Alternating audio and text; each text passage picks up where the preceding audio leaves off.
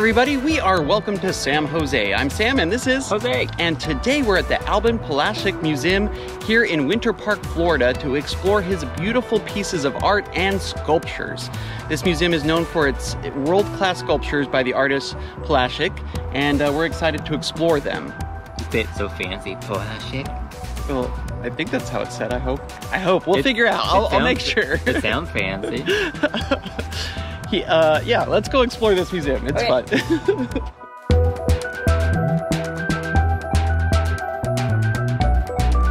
Founded in 1961, the Albin Polasek Museum and Sculpture Gardens, located in Winter Park, Florida near Orlando, is the last home of Polasek and was self-designed to also be a working art studio. Visitors can explore more than 200 works of art by the Czech-born artist through a series of galleries and sculpture gardens. On one of their docent-led tours of the home, visitors can step into Polasek's art studio, where he created many of his pieces. The museum does a fantastic job of showcasing the artist's life and artistic journey.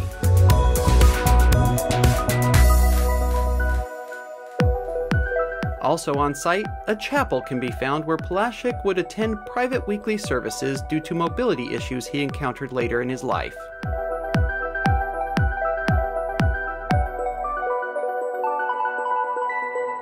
We're just walking along here in the Polasek Sculpture Garden. Lots of pieces just dispersed all through here. Walkways, beautiful botanical gardens as well. They've got flowers and plants, some of them native, some of them from other places. It's beautiful out here. Nature therapy. Yeah, art and nature therapy.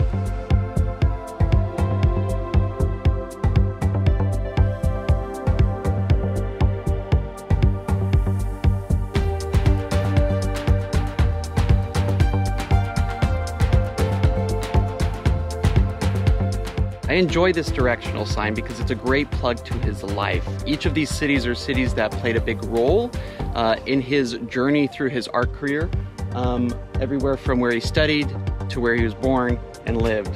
He retired here to Winter Park, Florida in about the 1950s, and he continued to create many pieces within his home studio here in Florida.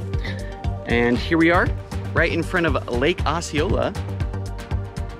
What's really amazing looking at all of these sculptures is the different types of medium that Polasek used to create these great pieces. So everything from different types of metals to concrete to plaster to just wood, anything. He was a wood carver as well. So the garden features a lot of these different pieces, and in the museum as well. And it's just really great to see how diverse his collection of artwork is. I do the same thing. I'm like, long hair. So what did you think, Jose? It was fun. It was fun. It's a beautiful museum. Not very large, so you could probably spend maybe an hour and a half to 2 hours here if you do the tour. With all of it though, the sculpture garden, the galleries inside and the tour, it does make for a really great experience to explore this artist's work and his life as well. I like the gardens. The gardens were great, yeah, lots of nature therapy. We really enjoyed that part. And the botanical element of it, all the additional flowers and foliage that they've added in, or maybe just continued to foster, I guess. I'm sure it was here when Polasek was alive, but it's a great museum. We recommend it. It's right here in Winter Park, Florida.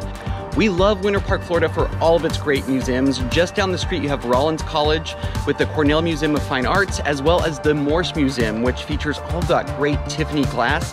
You can see both of those videos here on our channel where we showcase those great museums as well. Please be sure to like, share, and subscribe. We want you to join us on all these adventures in the future. Do it. Do it.